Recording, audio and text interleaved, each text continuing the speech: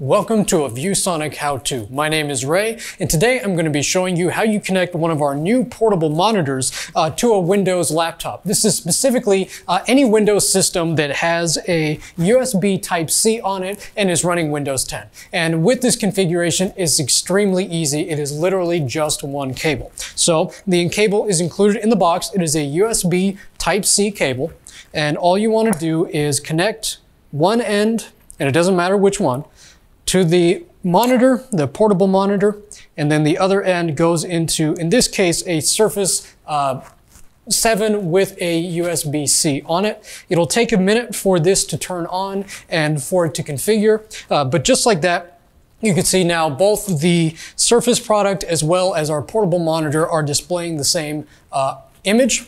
If you do touch on the Surface, you can control it here, but because this is a touch portable monitor, the touch works here as well, just as well as it does on the Surface product, and there's nothing you need to configure, no drivers you need to install, because Windows 10 will recognize the device and send the touch data automatically.